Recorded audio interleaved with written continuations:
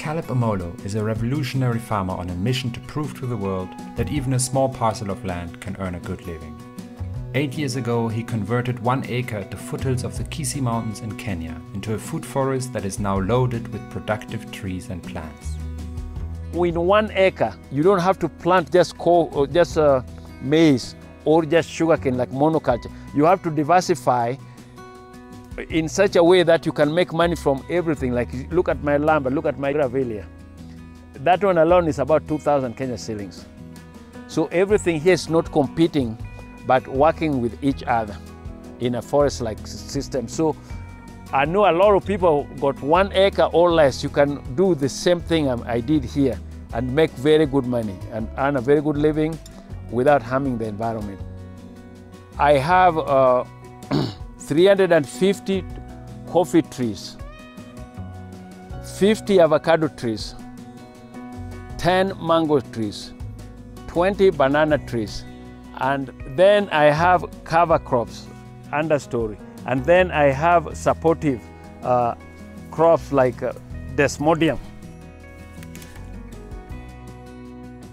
Caleb's incredible food forest follows the way of nature. It's carefully designed to build strong connections between plants, soil, insects, and wild animals.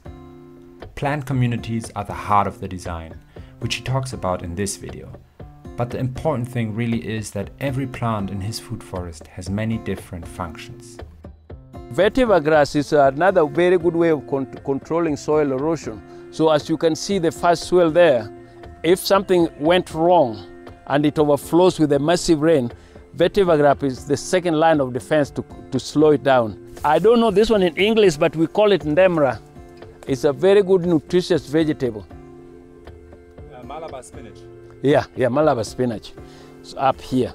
Just for the same thing for the soil erosion, because this one will also like sponge, slow it, sink it, and this one is very nutritious chias. Also the same defensive line. In the whole food forest, you can see like so many lab, this, that, they have multifunctionality. Earthworks have become the vital arteries of the food forest. Where previously the region's torrential rains washed away a lot of the topsoil, the swale system stops the water in its track and spreads it more slowly across the land. If it rains here, this turns into a huge river with a lot of force. So what I did is I create a J-turn to slow it. Instead of coming straight, I made a J-turn. Then I made a swell right here, from one end to the other, and then at the end, this is the end of the swell. So the water comes, it's spread, and then it sinks. So this is the first swell.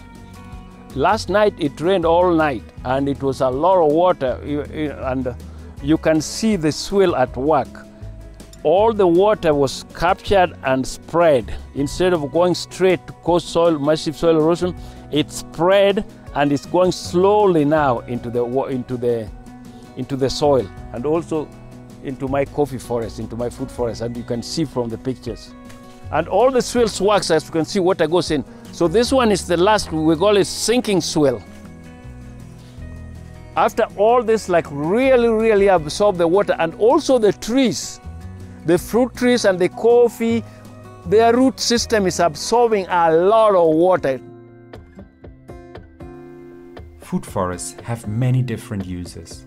For Caleb, it's allowed him to install beehives for honey. I get almost 50 liters of honey here from the food forest. They help me with the pollination, and I help them with the trees. And most amazingly, with all the water that has been stopped and stored in the landscape, a spring has come up that has been turned into productive fish ponds sitting at the very bottom of the property. Caleb's land shows us just how powerful a transformation can occur once nature's ways are honored and copied.